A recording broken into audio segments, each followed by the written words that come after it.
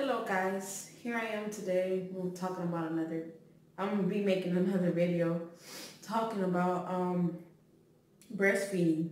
So, I'm gonna talk all things breastfeeding. I breastfed when my first child, I think about a month, I tried. And then when my second child, I breastfed for about a week because it became complicated. So one thing about breastfeeding is that it's good to study beforehand about, breastfeeding and stuff like that. That way you could be prepared, because a lot of stuff that happens is kind of like you didn't know. One thing I noticed about when I started breastfeeding, or even before I started breastfeeding, one thing you notice is probably like on your third trimester, right before you have your child, sometimes a little bit of like milk starts coming out. It's not too much milk, it's just, a little bit of like residue or something like that. It's not enough to, put in a cup or anything like that. But you start feeling, a little bit of milk coming out here and there, and then you might wet your shirt a little bit, and you know you might wake up one morning and have a little spot on your shirt or something. If you don't wear a bra when you go to sleep or something, or you walk around without a bra around the house. But I noticed that when I went to sleep and I woke up, I'll have like a little wet spot. So after I had my baby, what I experienced after that was that, the first step was bringing my baby to latch on to my nipple. And with my first child, it wasn't easy at all. They gave me a little nipple shield to kind of try to help my son latch on to the nipple, or latch on, get some milk some kind of way. And the first step you gotta do is, like, as soon as you have your baby, you gotta try to feed that baby breast milk so it could get that connection quickly, and it could get used to eating your breast milk and not formula. Because, when you're first giving a baby breast milk, you can't feed them formula, especially if you want to be mainly breast milk, because once they, you start giving them the bottle, they start getting used to that nipple on that bottle, and they start treating your nipple like a nipple on the bottle, and those are two different kinds of nipples. And if they start drinking your nipple like the bottle, it's going to start hurting and bruising your nipples. So, I got them. I tried to latch on mama, I couldn't. What happened after that was that they had to call a nurse in and try to help me out and stuff. They gave me a nipple shield and stuff. And, that kind of helped, but it hurt it at the same time. And I was like, man, this is this is not comfortable. And years later, I find out that there's different sizes of nipple shields. So they probably got me one that was too small. That's another thing that you need to know, that there's different sizes of nipple shields, and people really don't know about that. And I didn't even know about that until my second child. So yeah, find your nipple shield that works and not is gonna hurt, like real. It's gonna feel like somebody pinching your nipples really hard. So I got that to happen. He was sucking on it, but it hurt it really bad. And they told me to keep trying it. That eventually, try to make them suck on your nipple too. Like move the nipple shield and then get them to latch on and try to suck your nipple at the same time. And that didn't seem to work. The 3 days, after, well, at a certain point with him, I got tired, and I was like, can y'all please give me like breast milk, because like I was in the hospital for 3 days. So the baby kept waking up and stuff, and at a certain point it was kind of like I was trying to give him breast milk. It's just too much. I was like, oh, I need to get some rest. This is just hard. Like, you know, when you give the bottle, you know, your husband could help out and you could go to sleep or something like that. And I'm like, I just barely had this baby. All I want to do is some rest, get some rest. So, you know, my husband, you know, they eventually gave me the milk. At first they were like, they didn't recommend the milk to me or whatever. And eventually they gave me the milk, and I was feeding my baby the formula. So, you know, I was feeding them that, and I was breastfeeding at the same time. And then the other thing that they make you do is, you know, document all that information. And, you know, at a certain point, I was like, I don't feel like doing this. Like, y'all doing too much. I just want to feed my baby. I know to feed him almost every single hour. I know that. Why do I need to document it? I'm not an irresponsible mother like these other people. So I was like, can I just feed him every single hour and not have to document it and all that? So, you know, that happened. The baby kept waking up, of course, like a baby should.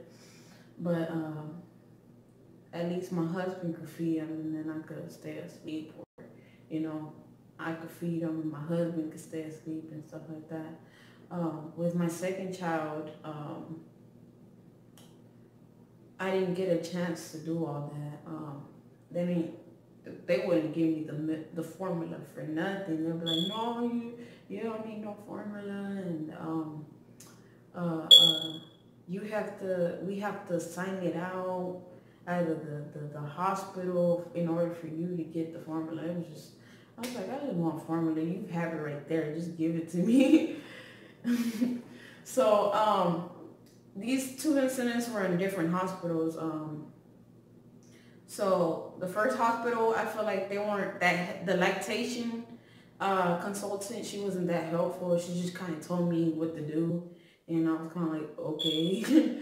The nurse kind of tried to help me out, but you know, her job is not to do that. You know, she's just trying to help out. But I feel like a lactation consultant should have helped me out more.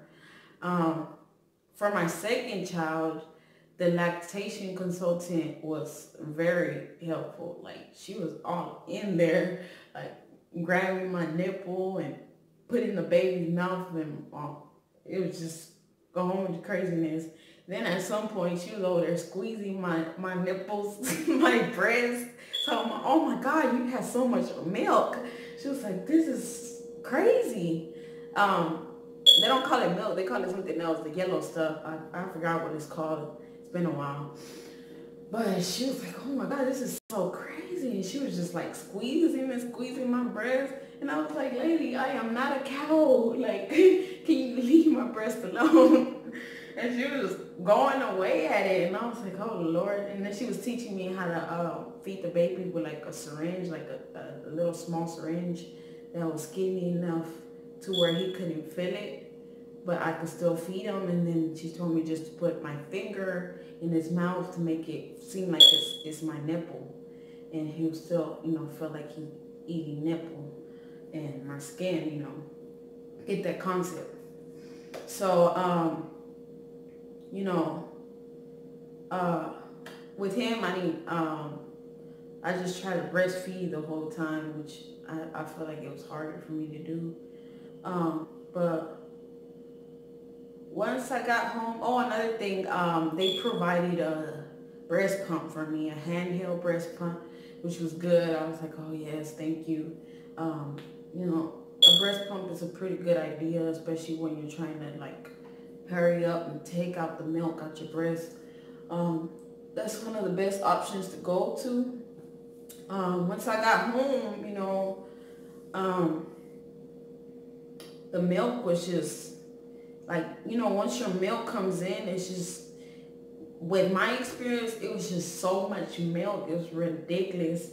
And then you can't like empty out your breast, because if you empty it out, your breasts are gonna think that it's time to fill up again.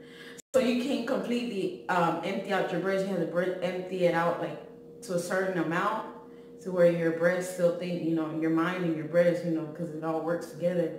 Your breast will think, oh, there's still milk in here. Let's slow down. But if you empty it out, it's gonna pour right back in. So I had the problem with it was just pouring and pouring and pouring, and I would get to the point where I would put like bath towels like on my breast, and like even those were filling up with milk. Like I would take out the bath towels and it would just be scorching with milk. I was like, oh my God, I don't even feel like breastfeeding anymore. I was like, my baby can't latch onto my nipple. This milk is coming out like crazy. My nipples hurt, my breasts hurt, because your breasts engorge with milk if you don't take out the milk soon enough. Because with my first child, I didn't have no breast pump. So I was basically to the point where, I wasn't taking out the milk fast enough, and the milk was producing so much that like I was getting like little balls on the side of my breast, and like I could feel all the milk. And supposedly if you leave all that milk in there, you could get some kind of bacterial infection or something. I was like, ugh. So yeah, my breasts basically look like implants, and like the really bad implants where it just looks like two balls just underneath skin. That's how my breasts look. And I was like, oh my God, and the veins were just like coming all through the sides and stuff. It looked painful, and it was to the point where I couldn't even lift up my arms at certain times, because it felt like as soon as I lift my arms, I feel like a little stretch on my breast. And I was like, oh, this is just so much. So eventually I was able to go ahead and, eventually just let go of breastfeeding. I didn't do no special method. I just stopped. And of course my breast got engorged really bad. And eventually the milk just stopped reproducing. And after I stopped breastfeeding, it took like about a month or two, or maybe 3, for it to stop, like completely stop the milk without, little small leaks. Because at first it was still leaking like regularly. And then also when you're like having sex and stuff like that, it's like the milk is coming out, comes out, because I guess like you're aroused and stuff. So the milk starts pouring out, and like you might get some on your partner, which you really don't want to do. But yeah, I was like, it was just a hot mess. For my second pregnancy, I did buy like the nipple pads or something for your nipples, so when they start spilling over, the pad grabs it, and then it kind of has it shut like on your nipples. I will use the strongest one, and it actually did pretty good with the leaking, so I was really glad about that with my second pregnancy. With my first pregnancy, I was just using whatever I could get my hands on. I would use some crazy stuff. I would use diapers, I would use pads, I would use like period pads, towels, toilet paper, just anything. Like I was just like, it's just coming out, like I don't know what to do. So with my second pregnancy, somebody for the baby shower bought me the little circular nipple pads, nursing pads. There you go, nursing pads. And they bought me like a whole pack of them. And I saved them up, so after I had my baby, and that pack was very essential. And they were one of the strongest ones. Like there's like, how like basically period pads have like regular and super and blah blah blah blah. Um, that's basically the same thing with the nursing pads. You know, you have the regular, then you got the strong, and then you got the super strong or whatever. And I basically have the super strong, and it kept me dry, like real talk, like, and they way better than the towel, and all of that other stuff. So it helped out a lot. I don't have to change them like every so often, like I think like about almost like pads like every 5 hours, 8 hours or something like that. And not like the towels, I would have to be changing them like almost every 3 hours or 2 hours sometimes. I would just lay down and just milk start coming out. And the towel would get filled up. And I was like, oh no, not this again. And the worst part about it, it was with my first son. He was born in May, so it was like kind of hot at around that time. So like, you know, I was sweating and then milk coming out. That's not a good idea. That's not all good. And then you have this big old like towel or something trying to, which makes it even more hotter. So definitely get some nursing pads. I will suggest that. You know, get some nursing pads, get a breast pump, get a nipple shield that's your size, definitely. And you know, get all the information you can about nursing, definitely. You know, every, you know, information that you could possibly get will actually help you out, and you won't be surprised by anything, you know. So this is my video. I won't keep talking because I will. So thanks for watching, and subscribe, and you know, keep watching my videos, and also like this video and comment down below. See if y'all had any experiences like me with breastfeeding or whatever, or if you're a new mom, you know, you're worried about it, you know, you could ask me a question and I would try my best to answer it with my experience with my 2 kids. So, yep, that's all. Bye.